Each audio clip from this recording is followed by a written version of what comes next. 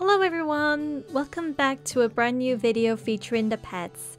Within the last month it has been quite stressful for us and the animals as we had a lot, and I mean a lot, of visits to the vet for many different reasons.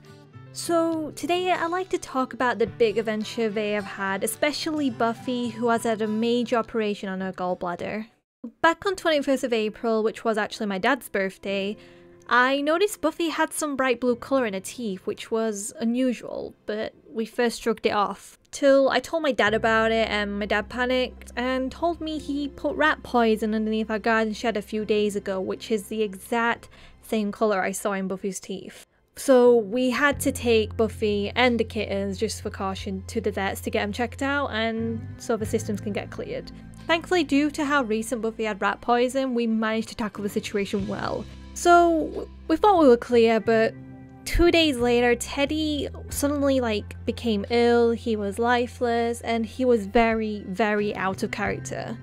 Therefore he had to spend most of the day at the vets and he was on a drip. Apparently he had a fever and he was also very dehydrated. It was actually irrelevant to the rat poison, thankfully, but he was sick a lot before the rat poison situation. So a few days ago, before the rat poison situation, he was actually sick over something, so he must have ate something he shouldn't have had.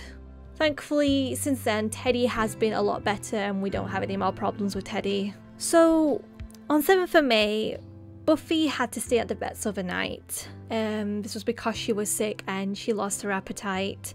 This started off where she ate a chicken bone and we thought the chicken bone must have got stuck somewhere in the system, but we actually found out Buffy had all sorts wrong with her system and she was very ill, which actually really broke me and my parents' hearts because she was really poorly.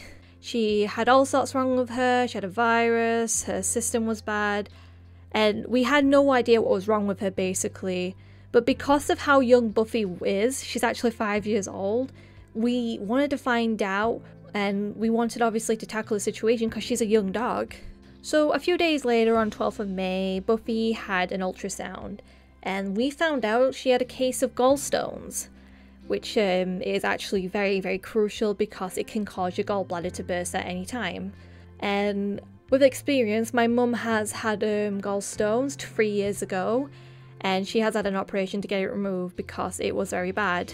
We had two options for Buffy and we definitely went with the option to save her, regardless of the cost. It did cost a lot of money, but thankfully my parents were able to afford it. 2 days after her ultrasound, she had an operation to remove her gallbladder.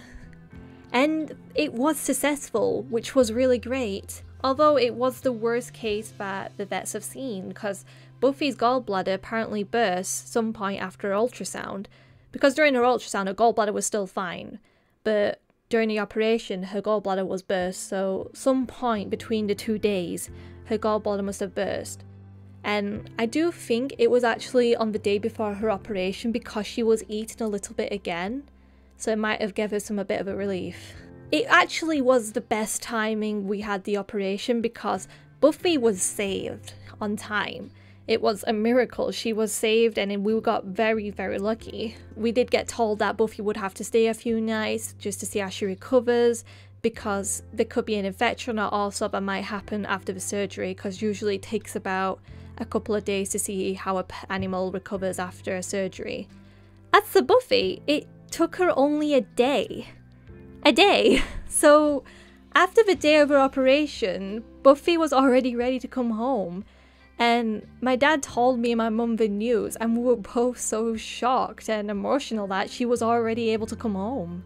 It was honestly a miracle with how Buffy fought through this so well, and the operation was nothing to her basically. She's only a 5-year-old doggy and she's proved everything wrong. It was a miracle honestly, because we're so used to having bad luck in the family. As you can see, we have lost a few pets recently. So we were kind of scared of losing Buffy too. But we didn't lose her, and the fact that Buffy fought through it all is amazing. Ironically, on the same day, Teddy also got neutered, and it will be his last trip to the vets for a while. He was not happy with us about it, but we needed to get him neutered so we don't have additional kittens to the family. Ever since Buffy's operation, she has been back to a normal self. She's been wagging her tail, eating again, even barking. Just seeing Buffy being normal again and happy, it means a lot to us, because she was acting so off it for the entire week when she was sick.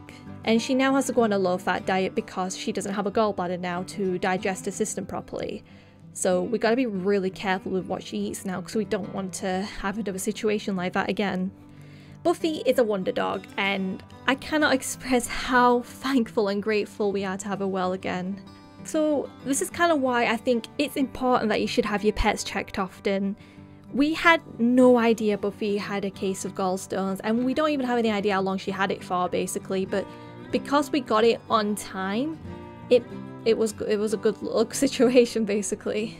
Anyway, I will show you more of the pets in another video. In this video, I kind of just wanted to talk about how Buffy is a survivor and how she tackled her gallbladder situation, especially with the rat poison situation as well. That was kind of a big tackle as well. So thank you so much for watching, and please look out for your pets, animals, whatever animal you have. See you later, guys.